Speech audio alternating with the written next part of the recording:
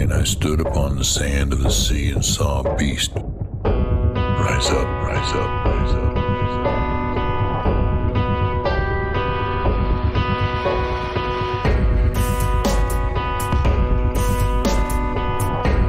Who is able to make war with him?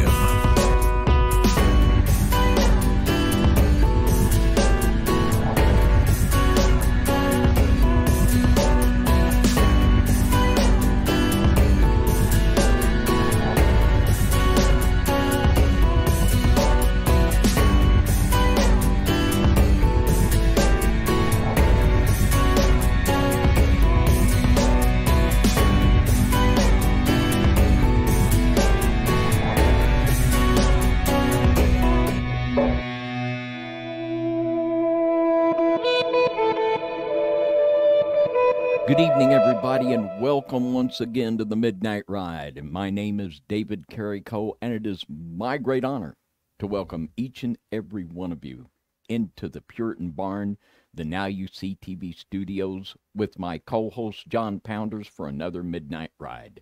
Tonight is going to be a little bit on the spicy side. Oh, yeah, that's right. The broadcast for this evening is entitled Hollow Earth, the Serpent City, and the Dragon People. And you might not have known there was a Serpent City. So stick around and we're going to be hearing all about it. And get ready, you won't have to wait very long because it all starts right now, because we are now live. What's up, guys? I always love saying those words. It's really crazy that this has become one of the things that we say every time, but it's like I can't not say it. I've been wanting to several times. I'm like, I'm not going to say that anymore, but just wouldn't be the same without it. It wouldn't be the same without it. But either way, guys, let us know how you are all doing in the chat. Let us know where you're from, all of that good stuff. We love to hear it. And if you're in live listening, but if you're not, if you're just in the comment section and you're listening to it after the live, please let us know how you're doing out there. We love to hear that. And tonight's going to be awesome. Like David said, this is going to be a subject that is intriguing.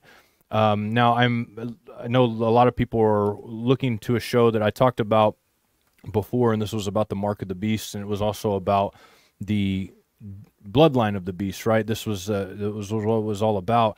And I was going to do a second part where it broke down heraldry, and so I'm still planning on doing that. The author of the book, Antichrist and a Cup of Tea, reached out to us because he wanted us to interview him. And so when his new book comes out, the new version of his book comes out, we do plan on interviewing him. So I'm going to hold that one off for that time because I think it's really, hopefully be an interesting interview, which is something we haven't done for a long time, if you guys haven't noticed. So we're excited about that. And before we get started, I want to give a huge shout out to our sponsors for tonight's show. Of course, you know how to visit myself and David's website, and I'll tell you in case you don't, you can go to nystv.org, and that is my website, Now You See TV's website, and just the website that we have a lot of information on. And then FOJC Radio, which is David and Donna's website, where they have their information that they've had for over 40 different years, and 40 years of information kind of condensed into one site. So make sure you guys check those out if you would like to see how you can support or what we're doing. Also, check out Sugar and Spice Soap Company, and their products are 100% natural. Awesome products you can rub on your skin and not feel guilty about worrying if you're inducing harmful chemicals into your skin. They even have a Midnight Ride brand just for you guys that you guys can check out, and it's just awesome. You get 10% off if you use the code NYSTV. Also, Watts Leather, amazing leather work done from a craftsman, from a leather craftsman that is just really awesome. If you guys know how me and David are, me and David love books, and so the idea of having a book cover that just matches the book that we're reading, or having a journal cover that matches the notes that we're taking, having a bracelet that has a message that we want to have on it, or a gun holster, etc. He can do it for you. And even actually this wallet, which I don't know if he still has any of these, but these were like a special edition NYSTV wallet. I've had this thing for like 6 years and it still looks almost brand new. Also has the RFID blocker, which is really important. So make sure you guys check all those links out. The links are in the description. And with that being said, David, that's pretty much all I got. I know we've got some shows coming up. Breaking Babylon is not going to be coming up this Sunday. John is still healing, but we should be back next Sunday for that. David, I know you have shows coming up this weekend as well. We have a Sunday night live on our Underground Church channel, 8 p.m. Central Time. It will be Lucy in the Skies. And Tracy Vinay is going to have a broadcast on weather modification. I guarantee it'll rock. I've been looking at some of the stuff she's got. It is going to be profound. So that is there for any of you that would like. Fantastic. So are we ready to ride, David? We're ready to ride. Let's go. All right. So I'm going to start by just kind of discussing a little bit about what we're going to talk about tonight. So tonight, the whole goal behind this show is to bring out a mystery that I believe is not only mysterious in all throughout the world, in every mythology, every religion, but also in the scripture. There is this spoken language about this dragon and about this dragon seed and about the idea that these entities are at war with the seed of the woman. And this is mentioned in Genesis, and we're going to talk a little bit about this. And all of these pictures here represent all of the different ideas about this serpent bloodline. People have given so many different serpent ideology to so many different things, and we're going to try to just tread through what's real, what's not, and see if we can make something of it. And the reason that I think it's so important that we do so is because in this age that we're going through right now, being able to decipher the dragon and the deception is crucial. And the reason I believe it is so crucial right now as opposed to any other time in history is because we are in the midst of something prophetic that may get ready to happen. And I'll show you why I believe that. In Revelation 21-3, it says, "And I saw an angel come down from heaven, having the key of the bottomless pit and a great chain in his hand. And he laid hold of the dragon, the old serpent, which is the devil and Satan, and bound him 1,000 years, and cast him into the bottomless pit, shut him up, and set a seal upon him, that he should deceive the nations no more, till the 1,000 years should be fulfilled. And after that he must be loosed to season." Now, myself and David both believe that we are in the end of this season right here, to where now we are in the 1,000-year reign, where Satan is bound, either bound or getting ready to be unbound in this particular time period. But we are going through some particular years right now to where major deception is happening. And the reason I think it's so close upon us, and I'm just going to read this from Finnegan's Handbook of Biblical Chronology, and it says there are two possible dates for the crucifixion, AD 30 and AD 33. The latter is the date given by Usher Finnegan, with the best modern research at his fingertips, is able to decide conclusively between them. AD 33 seems to be the correct date because the New Testament implies and the apocryphal Acts of Pilate affirm that there was an eclipse of the moon as well as an obscuration of the sun in the latter or afternoon phase of the crucifixion, and in AD 33, but not in AD 30. There was an eclipse of the moon in the day of Passover, the day of the crucifixion, and that eclipse occurred in the late afternoon. The same lunar eclipse is described in what claims to be an eyewitness account by Dionysius the Areopagite. So we have this idea, and I believe that this is probably true. When you look back at, and you can map star charts, you can do all these different things, and you can go back and see when the eclipse happened and when it happened on Passover. And conclusively, I believe that this is probably the date that it happened. Now, we're stuck with some interesting things when it comes to time, guys. We're stuck with a time period like no other, to where deception is at its highest right now, to where we can't decipher true history. Now, myself and David have studied history for a long time. This was one of my favorite subjects in high school, through college, through after that, and now still to this day, I've read more books in the last few years on this stuff than I ever read going through all the education that, and I know David can say the same thing. The last few years, we've read so many books that have tried to draw pieces of the puzzle together, realizing that there are puzzle pieces missing, realizing that there's something going on with our history. Now, if that date is correct, then if we go by the dating system that we have now, that puts us almost exactly 2,000 years from AD 30, because 2030 is the year that would lead us to 2,000 years. Now, we know that the Agenda 2030, all of these different things point to a one-world government 100%. If you don't know about it, Agenda 2030, Google it, see. They played it all out there for you guys. There's literally no idea that this is not a conspiracy theory. This is 100%. They put it out there. They lined it up. This is what they're going to do. And the idea is you're going to own nothing, be happy. You're going to be subjugated to the one-world government. and this is the end goal, and there's going to be a major depopulation going on as well that it talks about. Now, let's say that 2,000 years is correct, which is pretty profound already. Now, there is, knowing that history has been flawed, there is this ideology out there that seems to be able to be almost backed up to where the Dark Ages were invented, and we have 1,000 years actually added to history. Now, this is 100%, in my opinion, possible. When you look at history, there's so many overlapping things that happen. It makes you wonder if they're talking about the same person. You have this in all mythologies as well, different mythologies that claim different dates, but they have the same characters mentioned. So there is this possibility that there is 1,000 years missing, and there's a lot of education on that. Fumiko wrote books on it. It's really interesting.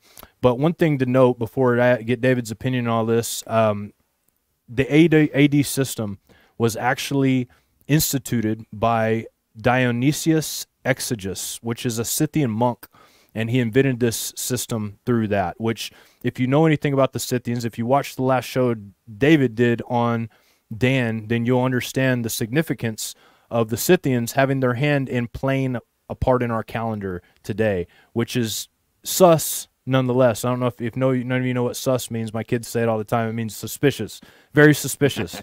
David, what do you think? Well, it certainly is sus, isn't it? Yeah. And, yeah, Mr. Flamenco, and boy, I tell you, that guy's a hoot. There's some things that we know we obviously would not agree with him with, and there's some things he comes up with that, wow, yeah, we really do agree with him on. And there are historical gaps. Immanuel Velikovsky, he has written in Worlds or Ages and Chaos, and he concluded that there's about a 600 to 1800 year gap just in the Egyptian timeline. Yep. The father of Egyptology was Athanasius Kircher, who was a Jesuit, and a lot of his pictures were reproduced by Manly P. Hall in the Secret Teachings of All Ages. And I believe Velikovsky's also right. There's about 800 years there gone. Flamenco has, I believe, his theory is that it is nearer to our time period where that gap is. And in the biblical chronology, the fellow that done that was a good Irish Puritan called Bishop Ussher, and he put the creation at 4004 BC. Wow. Now, there's a fellow, the father of young earth creationism, Henry Morris. He makes the point that Mr. Ussher, he said, boy, done a great job, but he did not consider gaps in the genealogies. Yeah. And the very father of young earth creationism, Mr. Moore, says that the creation of Adam could go back as far as 10,000 BC. Wow. So we got gaps in these timelines. We got gaps, and we have to, history's written by the winners, so we have to be very judicious when we look at history, and especially when we begin coordinating the biblical history with the secular. There's a lot involved there, and we cannot rule out the possibility of gaps. Yeah, it's really interesting. And I don't know about 1,000 years, but I do know that the Dark Ages are an interesting time in history, David. There's not a lot of real history written during that time period. It's really interesting, and we'll talk a little bit about some of the lineages during those time periods here in the show. But if there's truly 1,000 years, which is, there's also the idea, like you used to use these little J's in front of the dates, which look like ones, right? They look like ones. And so how hard would it be this many generations later to convince people that we're actually 1,000 years further than what we are? And what would be the reason behind that? And I think we can come up with some reasons, but what in your mind, David, what is the reason? Well, it would be for orchestrating their version of Bible prophecy, and for trying to make things to appear that they are playing a certain role in the prophetic history and destiny, and to try to show themselves as something special. And also there's the motive to cover up things that they don't want people to know. There's always that also. I agree. I think that's 100% the reason. I think, you know, if you can cover up certain bits of information, that gives you so much power. You know, we talked about Dan last time in the last show that we were talking about, and you were talking about how they kind of seized the day. They really did. They seized the day in order to gain control over everything. They were a big kingly lineage of people. They were strong, wise, all these different things, and they saw what happened, right? They seen what happened in history. They realized, okay, there's an opportunity for us to step in as a people, and if we can manipulate time, we can manipulate the stories, guess what? We're going to be the one they serve. And I really, truly believe that's what they did. Yeah. So, anyways, possible. And when I say I truly believe, just know that I'm human. My beliefs matter very little in the whole scheme of things. It's just an interesting thing to bring out. I just thought that it was interesting. So back to what we're talking about here. So I'm going to read this verse. This says in Genesis 3:15, and it says, I will put enmity between thee and the woman. This is talking about the serpent. And between thy seed and her seed, it shall bruise thy head, and thou shalt bruise his heel. And in Revelation 12, we have the dragon was wroth with the woman and went to make war with the remnant of her seed, which keep the commandments of God and have the testimony of Jesus. So we can verify who the seeds are. I'm going to do this real quick. So this right here tells us exactly who the remnant of the seed is and who Satan's after. Now, if somebody's not following the commandments of God and they don't have the testimony of Jesus, guess what? The devil is not after them. Satan is not after them. He's after these people because they are the true remnant of the seed. People can trace the lineages all day long, but unless these two character traits are added to that person, it means absolutely nothing. And because we know throughout the Bible, we even see it in the Bible, we see it in almost every other lineage society, the races and stuff have become so mixed from what their original sources were that there's no way to distinguish this anymore. The chances of us not all having some sort of DNA from Israel in our blood is really almost insignificant amount of chances because they were scattered amongst the nations all over the world. So there's no specific, in my opinion, there's no specific root of these people genetically that the Bible's talking about. It's talking about a spiritual root. And I think that a lot of this stuff has a spiritual root, including the dragon bloodline has a spiritual root in all this. And so we're going to go on to this next verse here. And I believe that when we're talking about a serpent seed, this is what we're talking about. Now, there are the people that believe that Cain was of the lineage of the serpent, and we'll talk a little bit about that because this is what the bloodline, the Grail bloodlines actually believe. They believe that, right? But when in the Bible were revealed some things that are hidden by the church for some reason. They've been hidden for a long time. This Genesis 6:4, I went to a Christian school, guys. Get this. My whole life I went to a Christian school.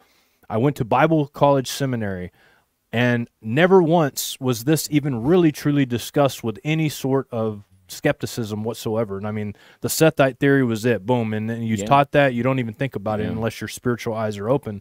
But this is a clue, and the book of Enoch is also a clue to what actually happened here. And David, did you have something you wanted to add to that?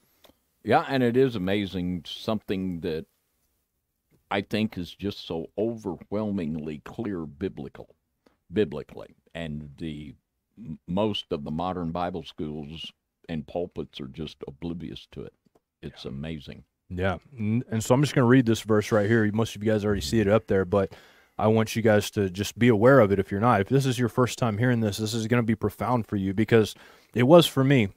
You know, I studied histories, I studied mythologies, and I'm thinking, where does the Bible fit in with all of these different stories that are happening? Surely the Bible talks about them, right? It has to. And so when you stumble across this, it makes you realize that, yes, it does, and it tells a narrative from the side of the holy versus the side of the dragon. And so it says, there were giants in the earth in those days, and also after that, when the sons of God came unto the daughters of men, and they bare children to them, the same became the mighty men which were of old, men of renown. And we read about these men of renown all through Greek literature, Roman literature, Syrian literature, all of the different literatures. We hear about these men of mighty of renown, the men that led armies, the men that subjugated kingdoms, right? We've heard about these people. And I'm going to read this excerpt here from Genesis of the Grail Kings in page 108. I think that this shows exactly what the enemy believes, and the reason that they believe that the Grail bloodline is the actual bloodline is because they believe this, and this is how people get deceived. This is how people lead themselves into Gnosticism and also lead themselves into what the one world religion is going to be. People think New Age is all like, New Age, we're different, we're not this, but what you believe in New Age is the exact same thing that the people, the elites believe, the dragon bloodlines believe that or not. And so we have to be aware of this. Literally every civilization in the world, other almost than the Hebrew civilization, the Israel civilization, which is us, right? Because we believe in the commandments and we have the testimony of Jesus. believe that the dragon is a good thing. In Chinese literature, the dragon represents wisdom. Assyrian represents wisdom. In almost every civilization on the earth, the dragon and the serpent represents wisdom. This is why we have them plastered, these serpents plastered all over our hospitals, all over everything, because this is what it represents to these people. Now, I'm going to read from page 108 in Genesis of the Girl Kings. Now, to set up Genesis of the Girl Kings, for those of you that have not heard us talk about it, I believe that the man who wrote this, Lawrence Gardner, was a very smart man when it came to these things. He was he's a 33rd degree Freemason. He was the director of Antiquities of Scotland, and he was the bookkeeper, basically a genealogist for all of these bloodlines. Now, I also believe that he had a enmity towards God. He hates God, the true God.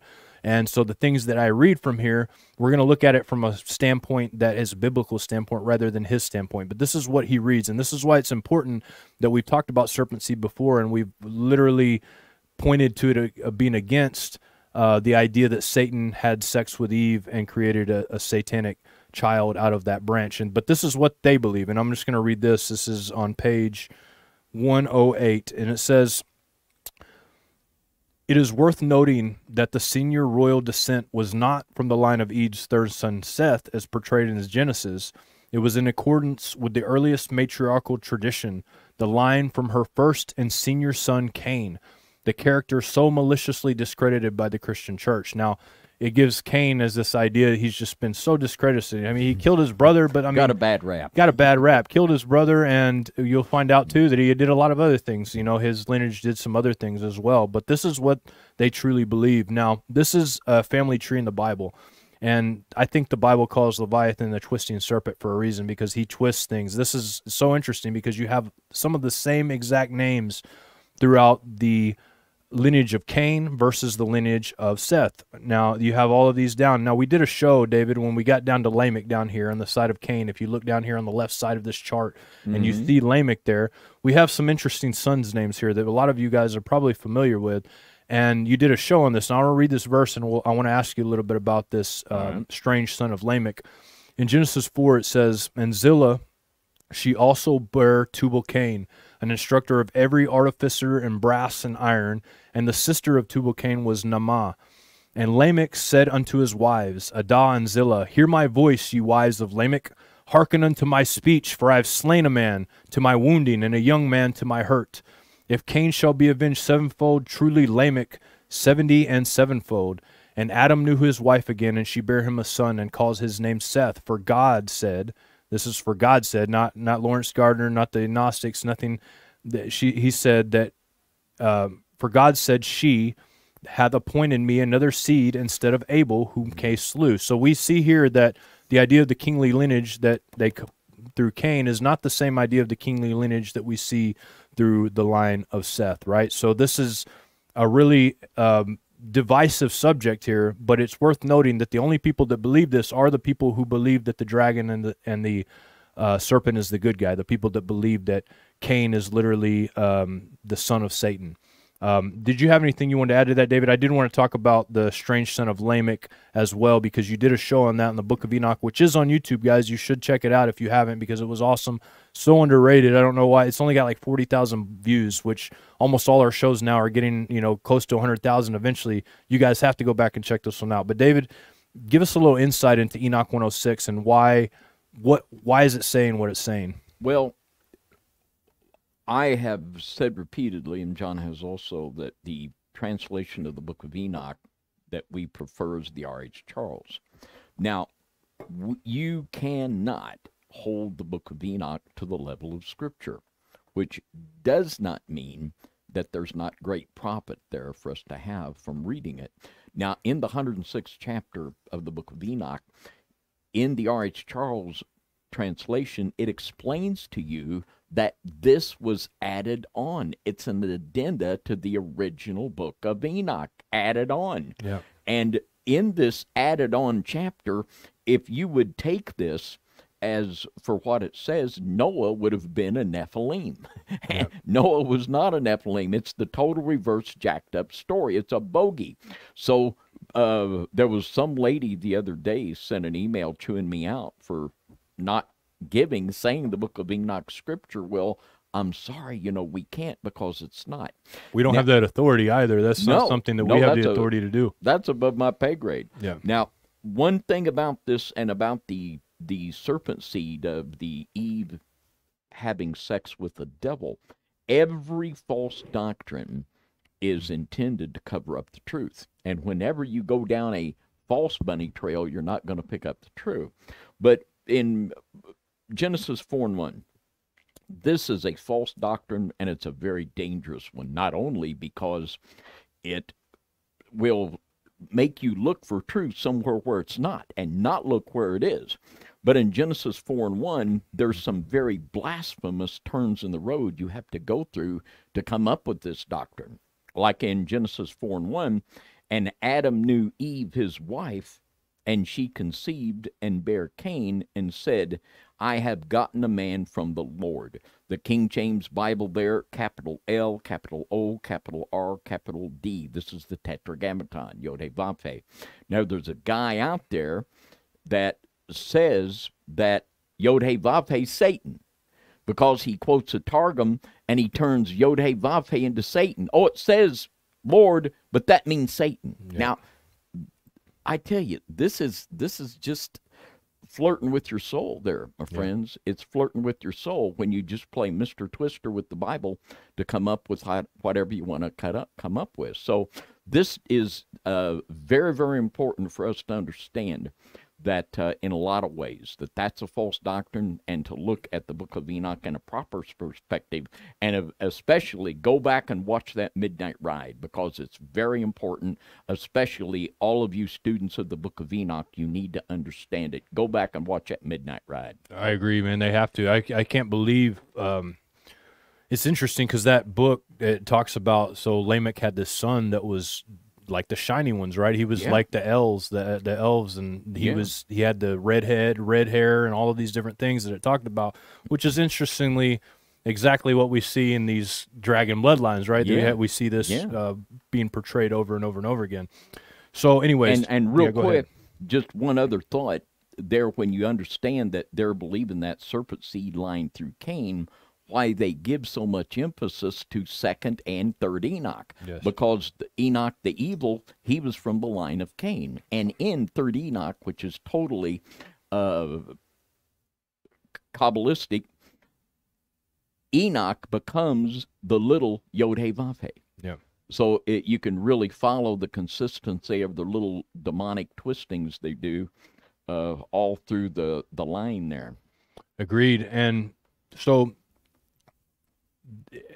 the line that they do, that twist line, is probably the most frightening thing about all this, because the deception is so deep. I mean, it's really hard to see through it, because if you really truly believe that this, because the ideology behind like the Grail Kings, for instance, is that this Grail Kings were way before the idea of Mary Magdalene and Jesus. This was Anunnaki, right? Grail Kings. This is what they talk about in these books, Anunnaki. So the Anunnaki, all right? Let's get that. Now, this is really a popular subject, and a lot of people truly look at this, because this is one of the first books that have ever been written that talk about these beings, right? They talk about these beings as being gods.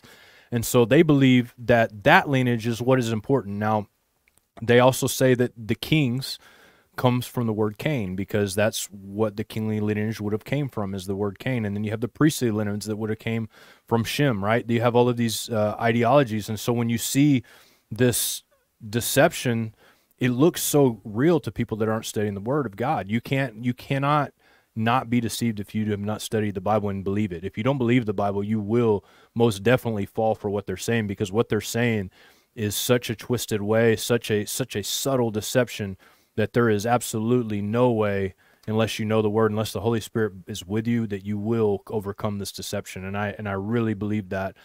David, do you believe that as well? Oh, yeah, and that's just what this is. Well, the Bible says it was from the Lord, but you listen to some guy talk out of both sides of his mouth for about 15 minutes. Oh, I see. It's really Satan. Yeah, it's destroyed. So if you can't believe the Bible here, where can you believe it? Right. It totally does away with the final authority of Scripture and puts it in the hand of some little Johnny Jackleg preacher.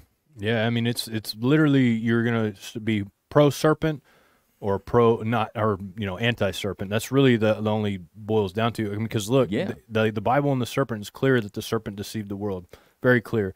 Other religions, not so clear. They think the serpent was the good guy, and it's all mixed up and twisted. So and when you get into Luciferian theology, what Blavatsky, she talks about holy Satan, that the serpent in the garden was Yod-Heh-Vav-Heh. It's exactly what they say. Yeah, Exactly what they say. And so, with that being said, we're going to move forward a little bit. So I want to talk, because I want to get into the idea of this serpent seed, these serpent people, these serpent cities. And in order to do that, I have to set up some of this stuff. So here, and my question has always been this, and I think we've talked about it many times, and I think we've hit the nail on the head many times about it, but how did the seed of the serpent get on the other side of the flood? This is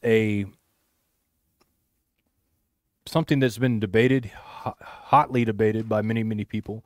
And of course, if you believe that I really also don't believe that. I know Rob Skiba, who was a friend of ours, he believed that the bloodline of the daughters of Noah was tainted. I'm not 100% sure about that. I don't believe that. I don't believe God would have preserved in that ark that bloodline like that. And I'm nothing against anybody that likes what Rob says there. I'm just saying I'm going to look at the Bible, see what it says, and we're going to try to figure it out from there. And we're also going to try to figure it out from other sources to try to see how that works out.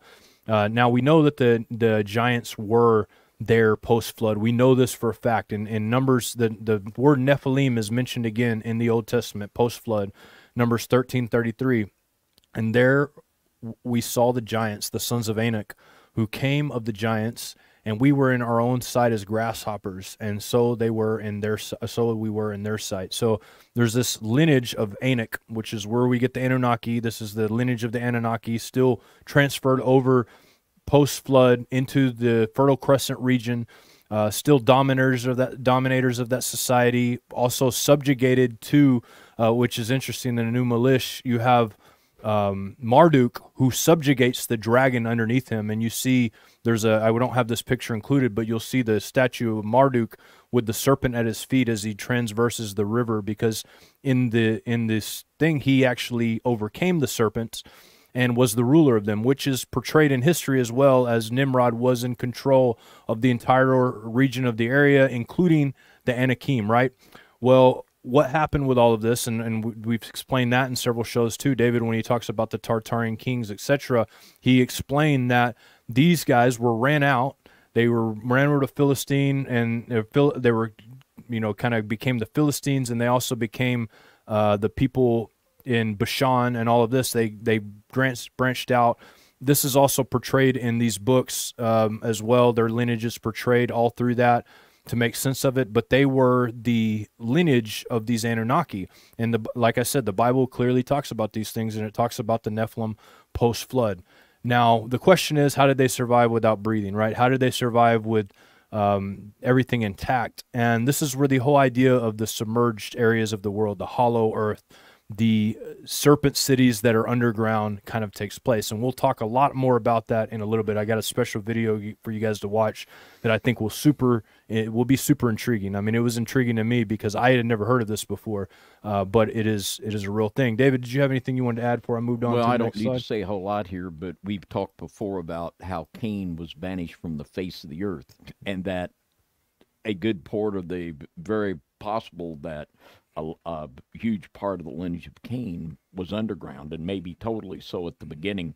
And also, Job 26:5, it says that dead things are formed from under the waters and the inhabitants thereof, literally Rephaim. So, and this ties in with what I will be talking about on the next ride, the sacred marriage, which is the ancient ritual all the way back to the beginning of the mysteries to bring forth that fully human, fully fallen angel child, to bring forth that crossbred child with humanity and fallen angels through the rituals of magic. Yeah, I think that's a huge part in all of this, that people fail to understand, that the rituals of magic literally are formulated to change the DNA, to change who you are, because when epigenetics changes who you are, and so when certain actions are portrayed, that changes who you are. Just like I believe that Cain, when he murdered his brother, it changed him. It changed him to a certain way. And then we see Lamech saying, I did this and this. I'm 70 times 7 that, right? And so you have the same kind of ritual. And this is why I believe that the deception of human sacrifice and all of these different rituals are so big in the occult, because they truly believe that by doing that, they are becoming something better and something bigger. And of course, we've talked about the starfire rituals that they have, which boils down to Anunnaki female blood. Yeah. And I'm not going to get too gross with it, but they would drink this menstrual blood, but it also represented the bloodline, right? The bloodline of the Anunnaki dragon queens that is all prevalent throughout this whole thing. So with that being said, we've talked about these bloodlines up to a certain point. Now we get into another era in history of these bloodlines, and they are called the Fisher Kings. Now, a lot of people have not heard of the Fisher Kings, but ultimately the Fisher Kings, these are the different names for them in different parts of the country. You have the Egyptian, you have the Assyrian, you have even the English. You have Arthur Pendragon, which means King Dragon, right? You have these associations with these Fisher Kings. Now, the Fisher Kings are super interesting because they have the symbolism of the fish, right? They have this fish symbolism. They are from the Anunnaki. They are where Enki comes from. They are these priest gods that literally embody that of a fish. Now, I'm going to read to you guys from Genesis of the Grail Kings once again, and I'm also going to read in Bible, and I'm going to show you how this all plays out, because I think it's really important that we understand that it's very possible that this is how the lineage took forth in there. And I believe this is how it is, because there's an unbroken lineage thing here in these books that talks about this. And so do I believe that there's possible that there was bad DNA in some of Noah's sons' wives? I'm sure that that's a possibility, but I don't understand why God wouldn't have destroyed them as well, you know, as easy as he could have. He literally opened up the ground for a certain amount of people in a certain area to destroy him. So like the idea that his wives, the only wives they could find were tampered DNA, I'm not buying it. I don't know. It could be wrong. Well, and the Bible says that Noah was pure in his generations, his line, his family. And I think certainly that would imply certainly his children. I agree. And their wives. That's why God chose to preserve them, like you said. I agree, man. It has to be it. And if I'm wrong, I'm wrong. Doesn't really, in the whole scheme of things, I'm not, that worried about it. But I think that ultimately this is probably how it all happened. So I'm going to read this from Genesis of the Grail Kings. I'm going to read in page 2 and page 3 here. And it says, to the Celtic races of Europe, the dragon was the ultimate symbol of sovereignty. Hence the Dark Age Pendragons, the head dragons or king of kings. So Pendragon literally means, the etymology means king dragon or the head dragon. And this is literally who they would call the king of kings. And you see this title played out in the Bible with Nebuchadnezzar being titled the king of kings. Now I'm going to read on here in the next page in part 3. It says, historically, dragons were the epitome of the royal crocodile or the sea serpent of the Dark Age Fisher Kings and the medieval Merovingian kings of the Franks. And so you have this association with these kings that come from the idea of the dragon, which is really important to understand, because this is, in symbolism, when we talked about Philistines and we talk about Palestine, we'll get back more into that with this, because this really ties in perfectly to what the Bible talks about. But these are some ancient Sumerian depictions of Dagon. This one here on the right is a picture of Dagon. On the left here is one of the Assyrian kings, or the priestly kings, that is represented in this picture as well. And you have these pictures that are clear association to the Dagon with the Pope, with the mitre, with the wand, and this. I mean, there's a very clear association here. Of course, there are people that would try to say, oh, that's not what it's talking about. Dagon's not even a fish god.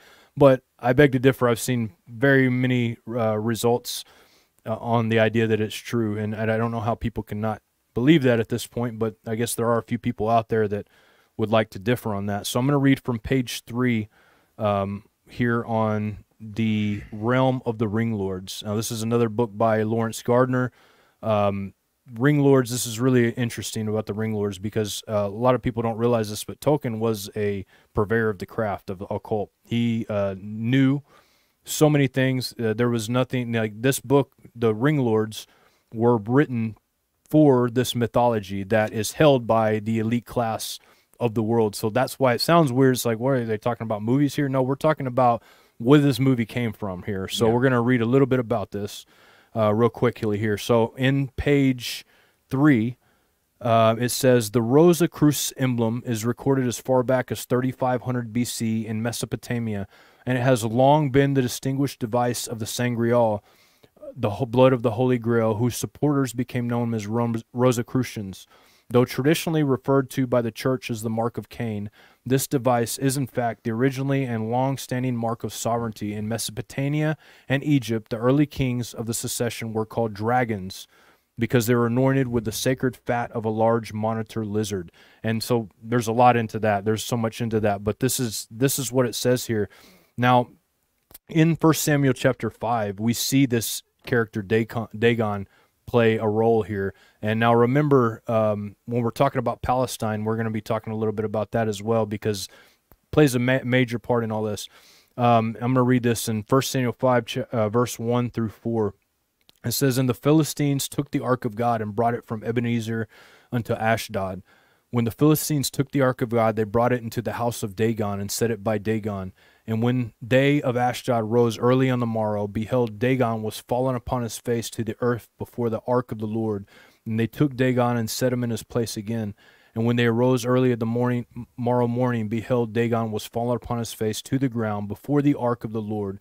And the head of Dagon and both his palms of his hands were cut off upon the threshold. Only the stump of Dagon was left to him." And in Isaiah 14, 28 through 30, it says, "In the year that King Ahaz died was this burden. Rejoice thou not, O Palestina." So if this doesn't ring a bell, then you haven't been listening. "Because the rod of him that smote thee is broken. For out of the serpent's root shall come forth a cockatrice, and his fruit shall be a fiery flying serpent. And the firstborn of the poor shall feed, and the needy shall lie down in safety. And I will kill thy root with famine, and he shall slay thy remnant." So this is a specific root that's talking about coming out of Palestine and relating it to cockatrices and serpent's roots. Now, as well, we just noticed that Palestine were the purveyors of Dagon, and we realized that Dagon was one of the chief gods of the Assyrians as well, who they claim to possibly come from. Dagon came out teaching them the things. We see it in Poseidon. We see it in Triton. We see all of these different gods that are associated with the same exact thing, who started Atlantis, who started all of these different civilizations. It was a fish god that came out of the earth and started these civilizations. So what do you make of that? I don't know, David. What do you think? Well, the oldest name of the fish god was Oannes. Yes. And Oannes was the oldest secret word in the mysteries that we know. And Oannes, the beast out of the sea, and then Dagon. And all of the people that want to disconnect Dagon from being a fish god, all of these people are the ones that are trying to rescue Catholicism. Yeah. You know? Yeah. And they're just blowing smoke. I mean, Dagon is the fish god. I mean, that's just the way it is. There's too much ancient documentation to this fact to sensibly, sanely deny that fact. Yeah, and this picture proves a point right here. You know, you see this salt cross symbol that they talked about in the book that we just read on this Assyrian king priest right here. And then to the right of it, this is the crest of the Roman Catholic Church. You see all of the different things they have subjugated into them, which is a really interesting picture considering the three-headed eagle prophecy in 2nd Esdras. But all of these feathers represent kingdoms that they've subjugated underneath their power, which, I don't know, man, a little sus. What do you think, David? Well, I tell you what, that's real sus. Yeah, look at all those red crosses. Real sus. That just ain't right. Yeah. You know, and it does immediately bring the prophecy of the eagle and the feathers in 2nd Esdras 11. It certainly does. Yeah. And at one time there's an interesting, we talked about this before the show, there was an interesting division between the church and the dragon bloodline, right? We have this, and you can see it in stories. David, you were talking about it too, but you could see it in stories with St. Patrick, for instance, of him driving the serpents out of Ireland. Now, there are no snakes in Ireland. It's just not a place where snakes like to live because of the cold weather, etc. But there were this dragon bloodline in Ireland with the Gauls, with the Druids, right? This was what it's talking about here. You even have Saint George, who is displayed as killing a dragon. And it wasn't talking about the actual dragon. It was talking about the bloodline of these people, right? This is why they slayed him. He eventually was sanctified as a priest, or as a saint, but it's interesting. David, you were talking about some other stuff too. Yeah, and they even have a statue of St. George the Dragon up there at the UN. Yeah. And it is definitely one of the most intriguing, fascinating subjects to me. It certainly is. Yeah, to me too. I could like talk about this stuff all day. Trying to convince this or condense this down to a hour-long story is not the easiest to do, but thankfully we keep talking about this for, it seems like the last few weeks we've been able to like kind of piece more of this stuff together. But in page 25 to 26 of Realm of the Ring Lords, I'm going to read from that one again here. I think this is the last one I'm going to read from here. There's other stuff, but I think this will kind of help us get it into the time frame that we're wanting to get into. So we're going to talk a little bit about the Shining Ones and this serpent fruit that comes out of Palestine, this fiery dragon. And I want to read this. This is really interesting, and it really makes a lot of sense in what we've talked about so far. So in page 25, it says, the concept of calling the princely race of the Grail the Shining Ones, while also defining them as elves, dates well back into ancient Bible times and can be traced into Mesopotamia, Iraq, and Palestine. Okay, and it says, the Shining Ones of the Elohim, as indicated in Sumerian writings from as far back as 3rd millennium BC, were identified with the skies, or the high places, described as the On, and often translated to mean heaven in this context. And it's really interesting because this, let me go on to think here. This video right here, this is Jordan Maxwell, I believe, and he, when it comes to Druid stuff and Canaanite stuff, nobody had much better education on this subject than him. So I want to play this short video. Then David, I want some comments from you, if you can here. So here we go. Women were told to listen to their god, the Lord of the Rings, so they were wearing an ear ring. Men were to get married before Saturn, their god, so they would wear a wedding ring. Consequently, the king would be crowned before Saturn. Saturn would be the round crown of the corona, the ring. We know that Saturn was referred to as El, E-L. El is a name that was given to the planet Saturn. And therefore, if you are worshiping Saturn, you represent the law, you are referred to in church today as an elder. How did you get to be an elder? You got to be an elder because you were one of the elites. How did you get to be an elite? You got elected. Because through elections, all of our system is based on occult, mystical words and terms going back to the planet Saturn, going back to the Phoenician Canaanite system of banking. So interestingly, a lot of our language, of course, and this is for the Latin, the Hebrew language, the Greek language, there's a very esoteric meaning underneath a lot of the words that are said. Now, does this mean that these words are all bad to say? No, it doesn't, because we are speakers of the English language. We were born into this. This is not something we fabricated on our own. Now, I do believe there will be people judged based on what they chose different words to be, because a lot of these people literally subjugate people because of words. Words play a huge part in subjugation and are a matter of life and death. The Bible says that words are life and death. They're in the power of the tongue. And so when you place certain terms over people and over nations, it does have a magical effect. And we've talked about this as far as enchantments go, etc.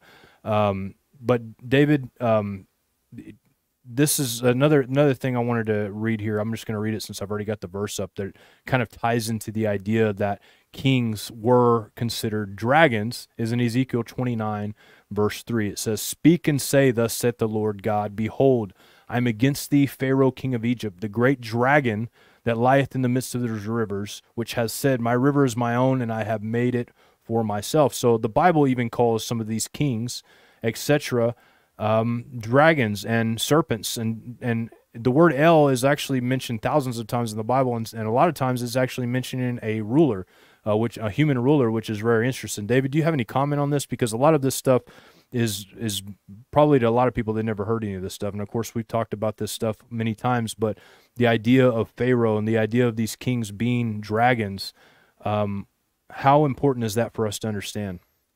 Well, it is, and there is a lot in language and its etymology, and there's a lot in the way they use the words, and El goes back to the head of the Canaanite pantheon, and Saturn has an original primacy in the host of heaven, being worshipped, and Cush, the father of Nimrod, was worshipped in the host of heaven as the planet Saturn. And we get here to a beginning there.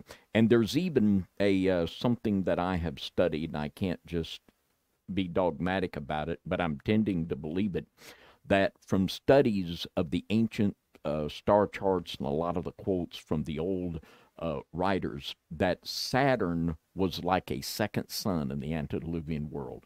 And there's just a whole lot to that. But I'm tending to lean more and more to believing that as time goes on.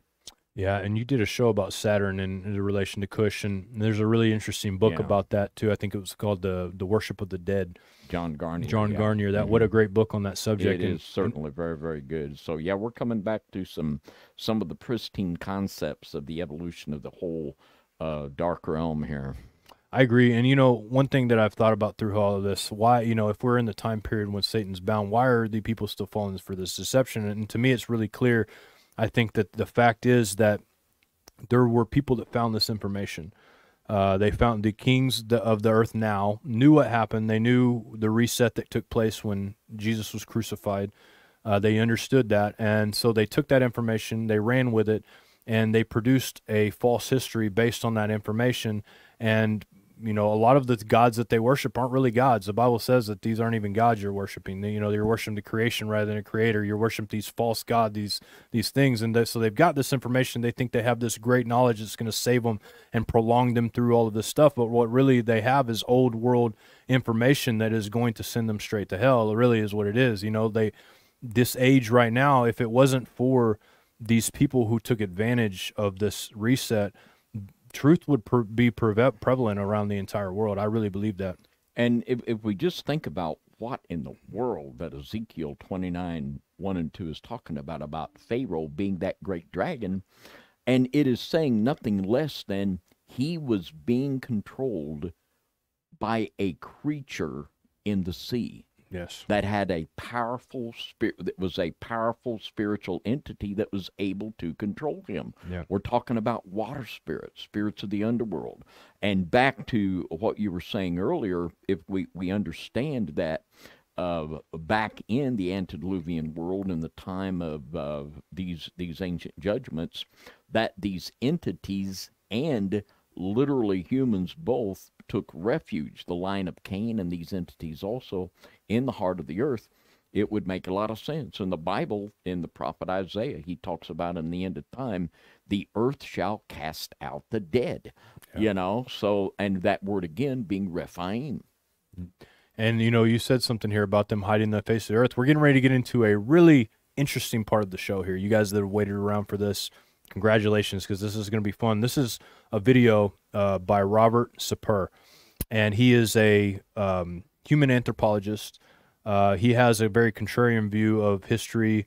So we do as well, but he is also not a Christian. He is an occultist in a lot of ways, but he does bring out some very interesting stuff that is true. The research that I've seen is true. We're not going to watch the whole video, but we're going to watch part of it here. If you want to go watch it, the video's up on YouTube. But I think that this is going to be really interesting to you, and it does explain a lot of the ideas of being in the earth. When we talked about Cain being in the earth, this could literally be what it's talking about. So hold your horses, and we're going to watch this. So it is in this context that we start today's episode, which deals with ancient legends of serpents, dragons, snakes, and lizards, which were taken by some to mean that they were about a different species, maybe descended from the dinosaurs, a bipedal reptilian, which may or may not exist, but is not what is implied in the folklore about civilizations that once lived above and below the surface in antiquity, which over time were forgotten and only remembered by their symbolism, incorrectly interpreted as dinosaur people, rather than being from an advanced human race that in many respects were more advanced than we are today. That said, In the summer and fall of 1933, a Los Angeles mining engineer named G. Warren Shufeldt was surveying the LA area for deposits of oil, gold, and other valuable materials using his new invention called a radio X-ray. It's a rectangular box on a tripod with a glass cylinder that encapsulates a copper wire dangling a small metal plate. After acquiring funds to do excavating, Shufeldt obtained permission from authorities to drill a 350-foot shaft. Shufeldt claimed he was able to locate gold and other precious resources at great depths using his invention, which operated based on a principle involving electrical similarities between matter, and was said to have worked even at a distance of many miles. Shufeldt believed that by tuning into the individual frequency of a particular material, he could locate similar matter, and that the emanations and gravitational factors of matter influenced the pendulum so that, in principle, no two separate things were exactly alike. One day, while taking readings near downtown Los Angeles, Shufeldt's instruments revealed what seemed to be a pattern of tunnels leading from what is now the public library in the heart of downtown to the top of Mount Washington, and then to Pasadena in the north. What he had stumbled upon appeared to be a well-planned underground labyrinth which fed into large rooms located at various points with deposits of gold in the chambers and passages. Some of the tunnels of the underground city ran west for 20 miles under the Santa Monica Bay, connected by a series of additional tunnels to the ocean where the ebb and flow of seawater forced air into the labyrinths, which allegedly provided fresh air and ventilation. The tide passing daily in and out of the lower tunnel portals and forcing air into the upper tunnels cleansed and sanitized the lower tunnels, according to the legend. Shufeldt began to research the history of the area, and his quest to understand his findings led him to Chief Greenleaf, a Hopi Indian at a medicine lodge in Arizona, who told him about the legend of a lost civilization belonging to an advanced race of, quote, lizard people, not reptilians, but a racially Aryan people so named for the reverence of the serpent, snake, or lizard. They were allegedly a race of exceptional human beings who worshipped the serpent as a symbol of long life or spiritual renewal and immortality, laying out their underground labyrinth in the shape of a lizard. Shufeldt's radio wave machine mapped the rooms and tunnels as subsurface voids, with the gold slabs as dark areas, showing perfect geometrical angles. Water had seeped into some of the tunnels, and several of the rooms, including the largest, were flooded. Shufeldt was prepared to use divers to explore the submerged areas when they finally broke into the subterranean city. By the beginning of February 1934, the first shaft had reached a depth greater than 250 feet and was still being dug despite difficulty caused by the water encountered in its path. Several newspaper articles featured updates on the project.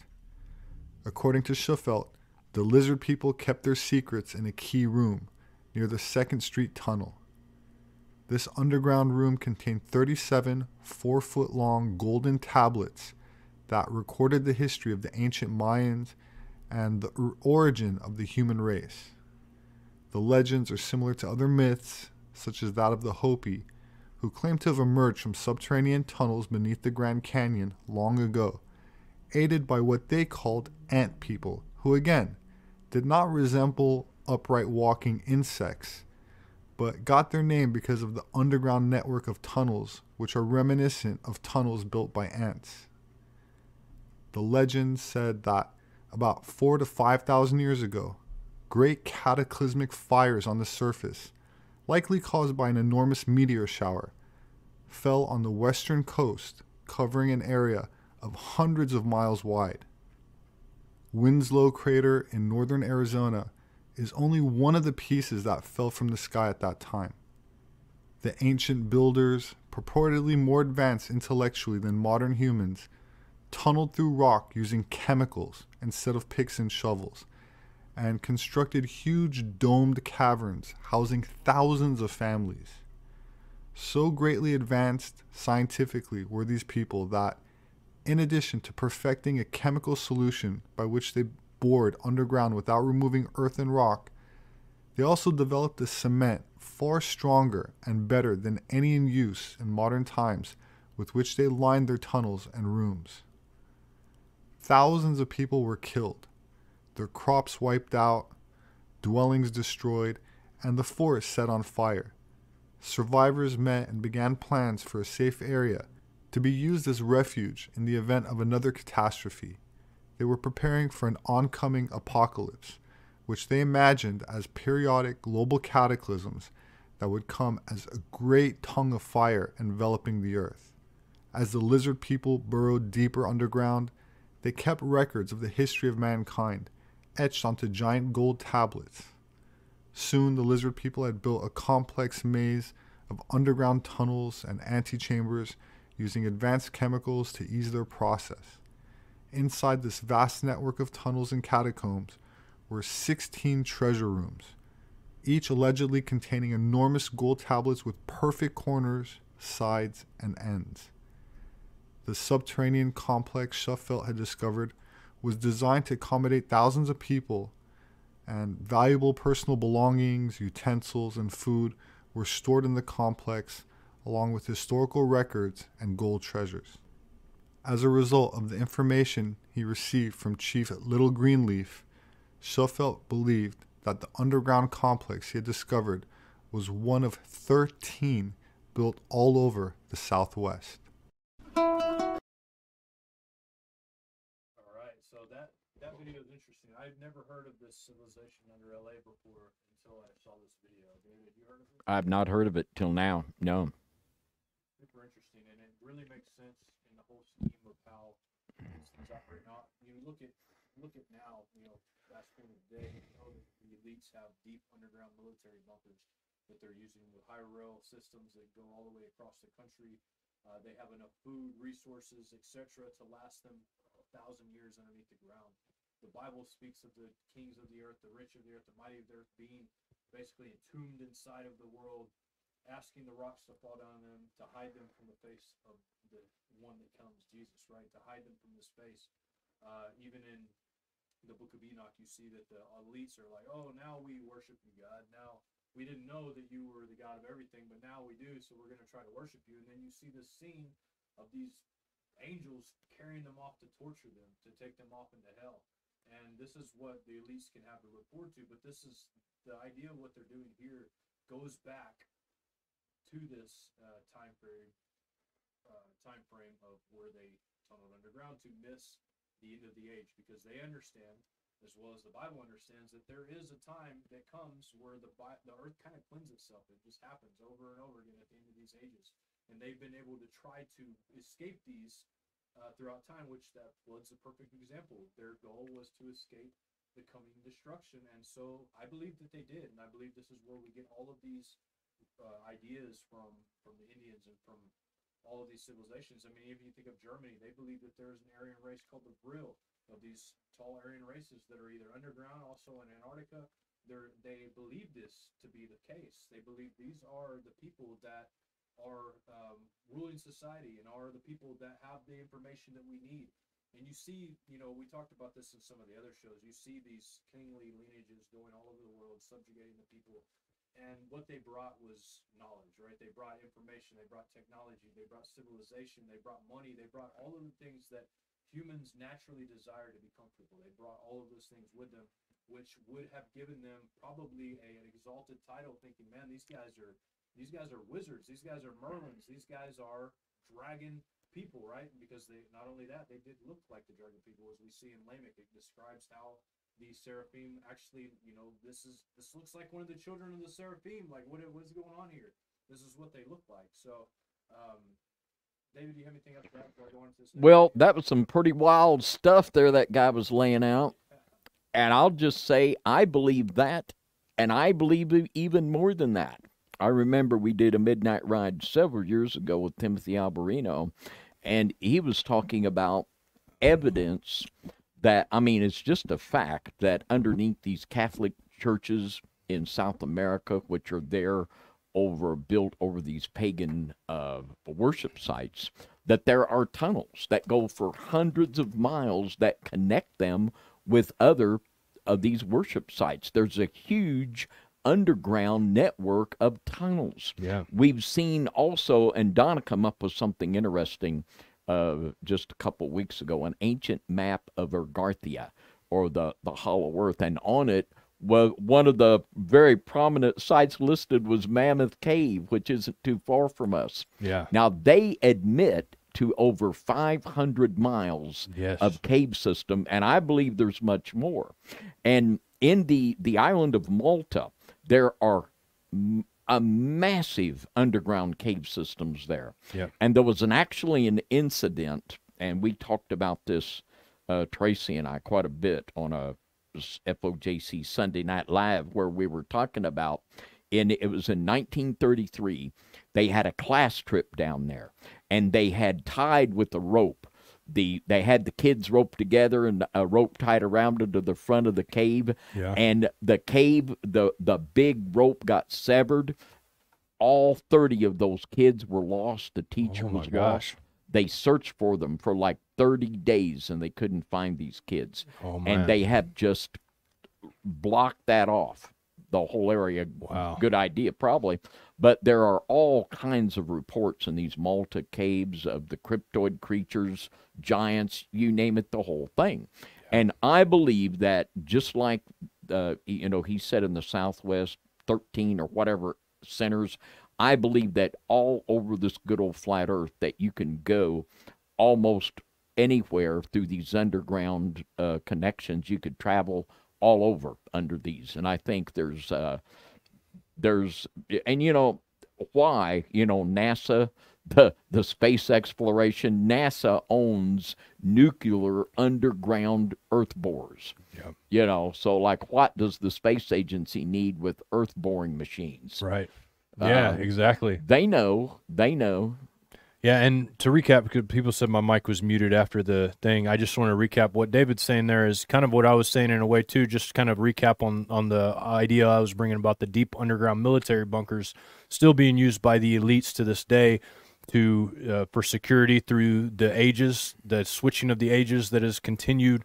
That is something that the flood's a perfect example of, is the kind of just the earth being made void again, and then a new civilization popping up. They know about this. This is why they knew about the flood. They know that there's another one coming, and then they know about all of these things. So they create these underground places for them to live in.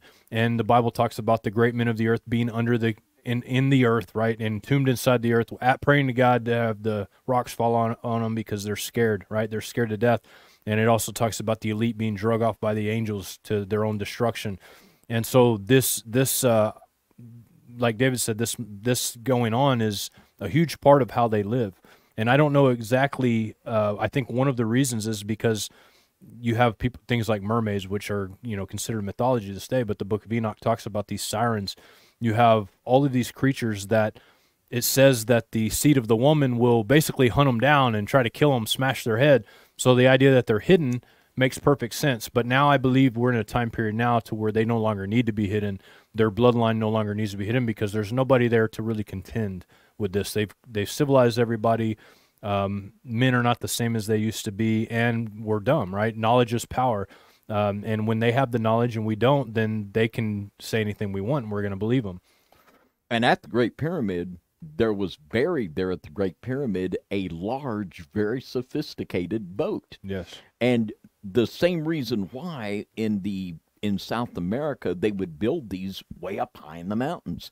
They had knowledge of not only the flood of Noah and the destruction of Atlantis, but many cataclysms that had taken place, and the stream from heaven that Plato talked about. Yep. And they were preparing themselves for the coming cataclysms, no Agreed. doubt. Yeah, I agree, David. And we talked about earlier, and this is kind of moves on to our next part of the segment here, which I know we're running a little bit over, guys, but hopefully you can bear with me. Hopefully you're enjoying this enough to keep going. I know it gets late after a certain period of time. My brain kind of goes haywire, but I've got lots of coffee in this tattered old cup right here, and so we're going to try to keep this going. We're almost done here. Bear with me. I know you guys are having fun. Let me know in the chat if you guys are good with me continuing. So we talked about these underground places. Now, obviously, and since 1947, we've been hearing about spacecrafts coming to Earth. We've been told the story of these aliens from outer space coming down to Earth and crashing and creating different sites that house these aliens. Now, I would submit to you that the idea of these aliens coming down from Earth already happened a long time ago. It happened when the dragon and cast all of the third of the angels down to Earth, and now the dragon is now cast from the Earth into the heart of the Earth, which is a little different, like we were talking about earlier, and I may have this a little bit mixed up, but the ideology behind this is that I believe they are actually in the Earth. They're not coming from outer space. They're coming from underneath the waters, which is so many different people have seen crafts coming out of the waters, which totally makes sense if there's a dome around the Earth, like the Bible says, which makes sense why NASA's a bunch of bullcrap, why they, you can see that they photoshopped all their images because we can't make it out of here, neither can they. But they've created this ideology that they are coming from another planet, coming down and doing this. Now, I believe that these UFOs, like I said, are coming from out of the ground. There's a certain types of beings that are coming through this. And this video we're getting ready to watch is an interview done a long time ago from a guy named Lear. And most of you guys will hear of Lear. If you've watched Skinwalker Ranch, you've noticed that he was in league with all the alphabet agencies, the intelligence agencies, and when he bought the Skinwalker Ranch. And they did numerous tests. Recently, I saw somebody had interviewed him, and he himself is really he can't even have a private life anymore because of the information that he knows. As rich as this man is, they still call him, according to him, and ask him how his family's doing, letting him know that he's still on the hook, right? He's still on the hook for this. So in this video, he talks a little bit about the Greys, and I believe he talks a little bit about the tall, blonde-headed Aryan-type aliens as well. So we're going to look a little bit about this, but I would submit to you that this is some kind of a remnant of a serpent race that literally lives within the Earth and not from outer space. I just don't believe that. I don't believe that. You're so spot on there. All right, so here we go.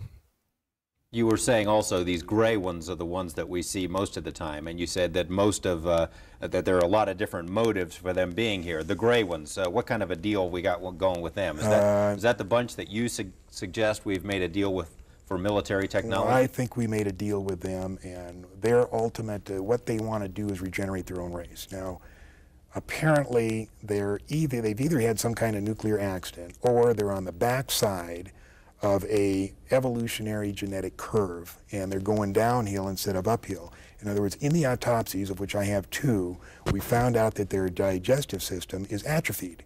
They can't eat through their mouth anymore. You know how they eat? Well, these cattle mutilations, they take the hormones and the enzymes from those cattle and they spread it on their skin, and their skin absorbs the nutrients and then excretes the waste back through their skin.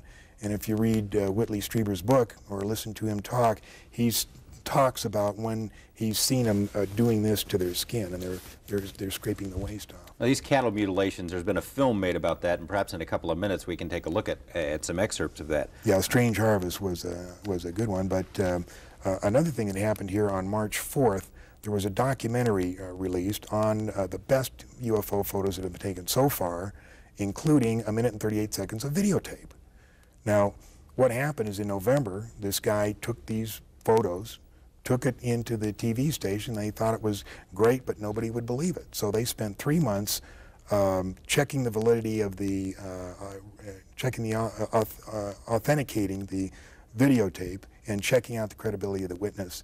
And when they had it all down, they put out this documentary, 30 minutes. I mean, it's ironclad. They're here. But do you think it got on the network? No, it was just showed locally in Pensacola. We have some of that, and perhaps when we come back, we can take a look at it. So stay with us for more of On the... This is Robert Lear talking about them. Now, I believe that obviously there's misinformation that Robert Lear is generally going to give out to people. He's not going to give 100% information. But when he says that a lot of the information that we've got from the Greys and got from these aliens. I do believe that. I believe that there was a huge explosion in information that happened in close to the 40s, David, if I'm not mistaken. This is when a lot of big things started happening, and even before that. But this is when you also have the working by Aleister Crowley and Jack Parsons to open up a gate and a portal. So these beings literally could be also interdimensional beings that have to do with portals that go underground. We've seen this symbology all over the place too, the coiled serpent symbology, the portal symbology, literally taking these beings from one place to another. And even with Bigfoot, right? I've been watching this show, and it's just somebody that came to the Pentecost thing told me about it, and it was about Alaskan Bigfoot. Have you seen that yet, David? I've seen several Alaskan Bigfoot shows. I don't know if I've seen that one. So in Alaska, there's this tribe of people in this, and they're in this port area where I can't remember what the name of the port is called, and it's on the Discovery Channel for those of you who want to look it up. And their people moved from that area because there was dozens of people killed by what they're calling Tinik-2, I believe is Bigfoot. It's Bigfoot, basically, about Bigfoot, but the way it's described is interdimensional. It's described as causing electrical problems with different things, making people sick when they approach it, and also leaving these huge footprints and breaking trees and doing all the things that Bigfoot does. But very conclusively, they believe that it is interdimensional. Just like at Skinwalker Ranch, you have some of the same phenomenon associated with their skinwalkers. You have this with Bigfoot as well, leading you to believe that this portal that was open is legitimately possibly what it is. Yeah. That was a very interesting incident in Project Blue Book. It happened in the early 60s when John F. Kennedy was a senator. And he sent... There was an incident when the United States Navy was doing, in the North Sea, they were doing an exercise with NATO, a naval exercise, and there was a huge UFO come out of the ocean that just all kinds of people saw. Yeah. Well, they wrote a absolutely crazy explanation to whitewash it, and John F. Kennedy sent Alan Hynek there to investigate it. And there was a submarine sent down to investigate, and it never come back. Oh. So there you go. I mean, and there have been so much of this stuff of the things, and they're, they're just a big bunny hole that we could rabbit hole. The rabbit holes, not bunny holes, but the flying submarines that were developed by the Nazis at the end of the war. Absolutely fascinating that they actually had flying submarines. Yes, it is. It is fascinating. Yeah. It's mind blowing, and the idea that this scientists and all of these things come together, and the interesting that the Germans were trying to find these aliens, and I believe they probably found them. Yeah, they probably found these things. Yeah, so it's amazing, man, and. So to explore, to kind of wrap this thing up, explore one more area of this. Now, in the very end times, because we believe in the dispensation of all millennialism, basically, to where we believe that we are in the 1,000-year reign, coming to the end of it, to where Satan is going to be released. This is an actual prophecy associated with that time, because it talks about the one from the pit being released, right? Who could that be? I don't know. Who is bound in a pit? We're going to find out. But anyways, we're talking about Apollo the Destroyer, but we're also talking about some interesting entities that I think that we need to talk about, because this is becoming an actual talking point for people with near-death experiences, and I'm going to explain that and show that here in just a second. Now, this is the verse in Revelation 16. It says, "And the sixth angel poured out his vial upon the great river Euphrates, and the water thereof was dried up." We talked about that before. The river Euphrates, these angels that are bound underneath the Euphrates, waiting to come out to bring war. And it says that the way of the kings of the east might be prepared. And it says, "And I saw 3 unclean spirits like frogs come out of the mouth of the dragon, and out of the mouth of the beast, and out of the mouth of the false prophet." Interesting. These are the entities mentioned in Revelation, right? When we have the end times, we have the false prophet, we have the beast, and we have the actual dragon. All of these powered entities. This is where our triple crown symbolism, I believe, comes from. When you have the triple crown symbolism all through all the Templars, all of the Huns, all of the kings of Assyria, all of the English kings, all of these Fisher kings, all these three-count symbolism, which I believe has a lot to do with this. And then we have, it says, for they are the spirits of devils working miracles, which go forth unto the kings of the earth and the whole world to gather them to the battle of that great day of the Almighty. Now, interesting, right? Well, I want to show you guys this video because I think that when I saw it, this is a new video that just popped up recently, and there's other videos that I saw saying almost the exact same thing, which is really kind of interesting to me, considering that this isn't supposed to happen until the Euphrates River dries up, which is exactly what it looks like it's doing, and it may be completely dried up by the year 2030, which is pretty frightening as well. So anyways, this is this video. I think that it's worth the watch. We'll watch part of it, and I just want you guys to see it. And there were gurneys around, and there was equipment that was hanging from the ceiling. It was like a facility or a clinic or something. And right in front of me there were beings. There were these three short little hooded guys, and they looked exactly like those beings in the movie Communion.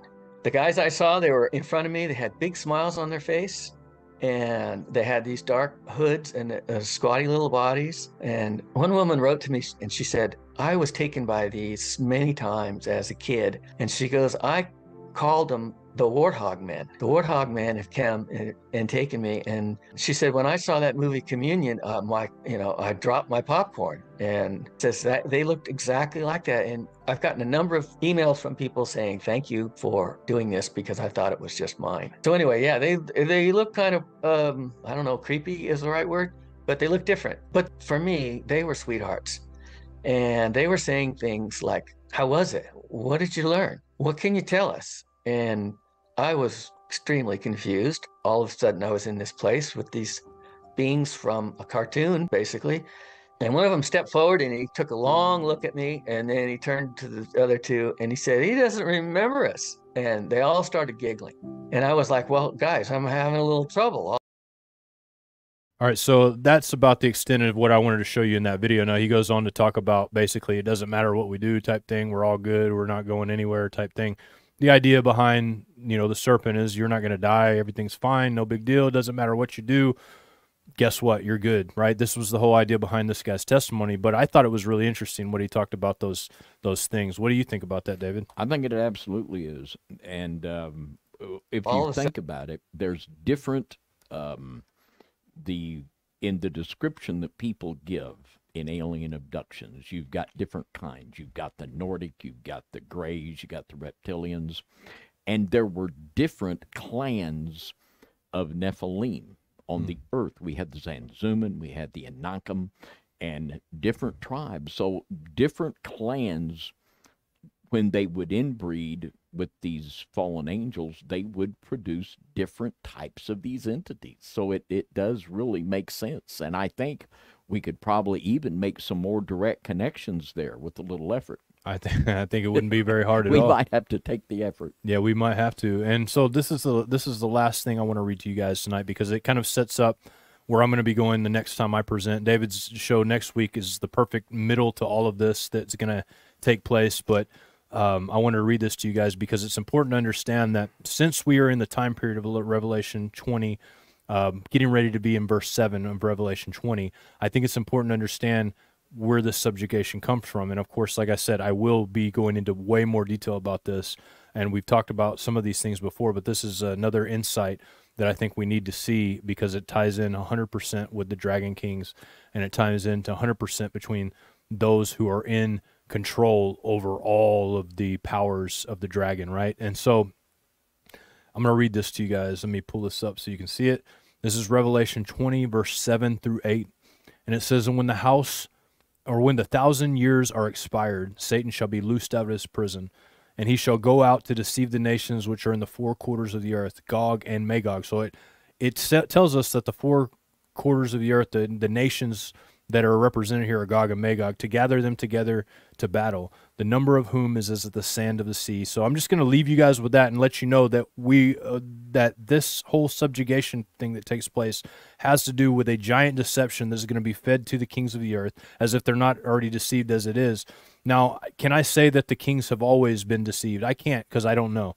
I don't know where they were. I know there was a time when one of the kings became a believer, and things happened. But overall, this deception, whether or not it's something that's taken place recently or however long ago it is, I know there are people that would disagree with certain aspects of it, and I can't pretend to know everything. I can only pretend to know what I've read, right? I can only know what God has revealed to me or what I've read or what, people have talked about.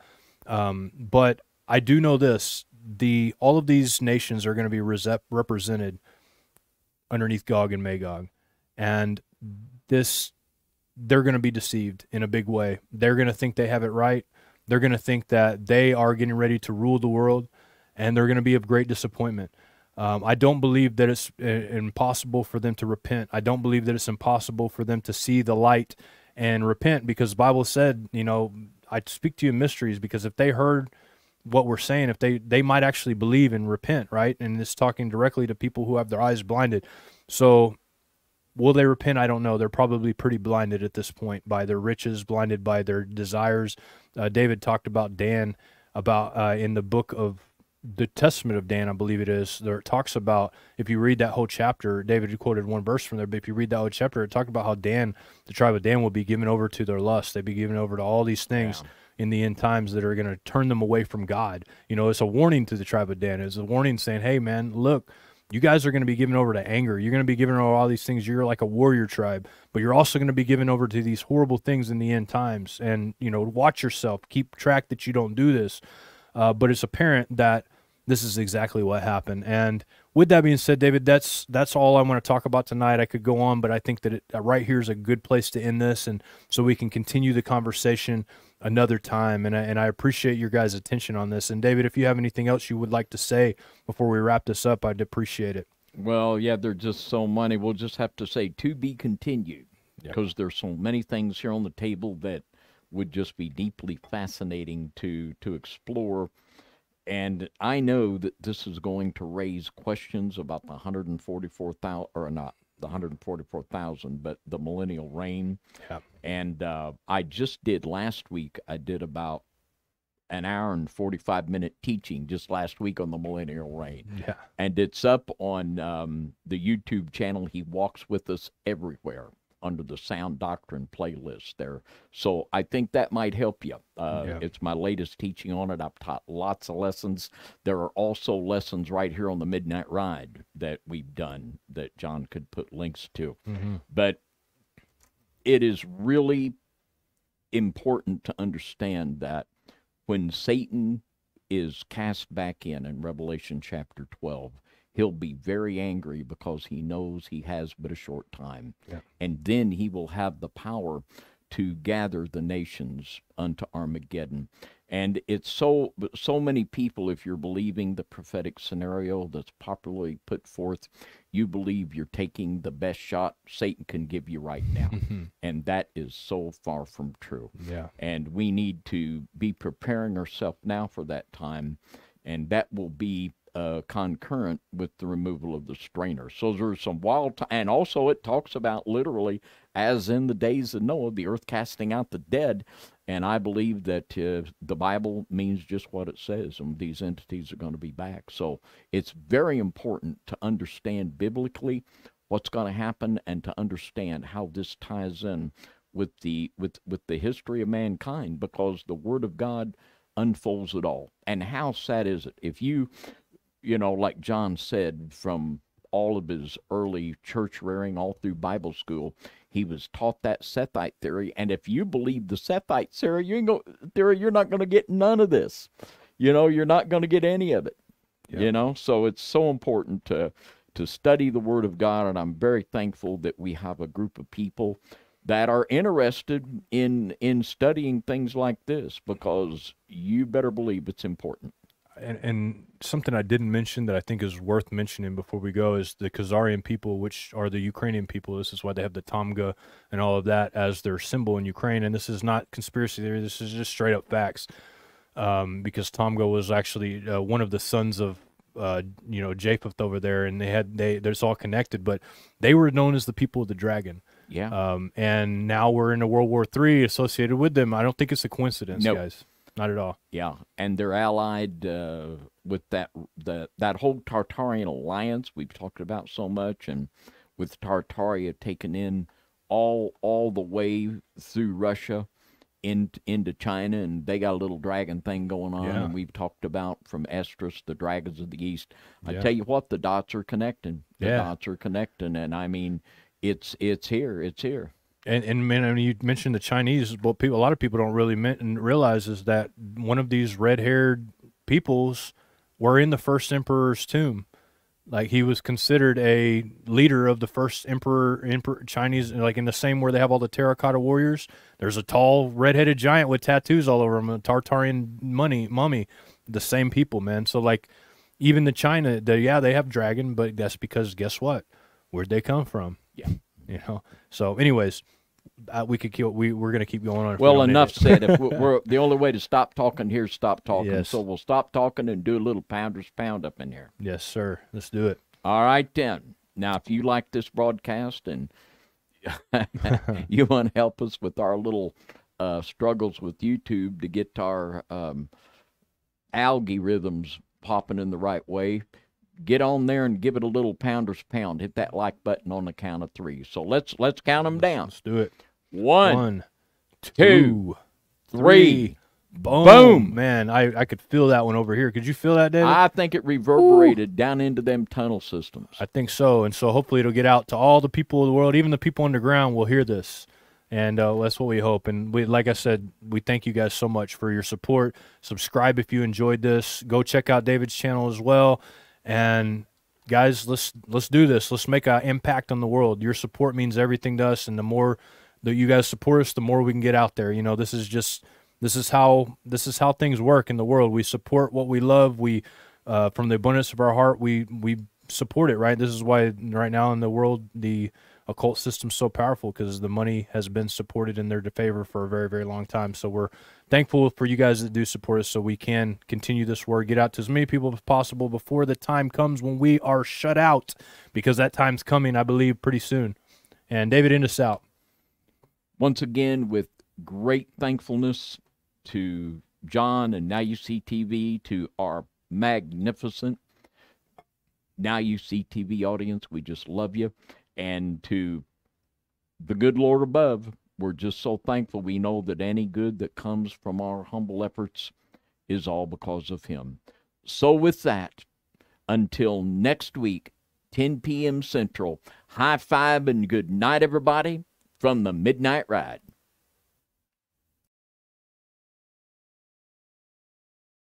And I stood upon the sand of the sea and saw a beast rise up, rise up, rise up.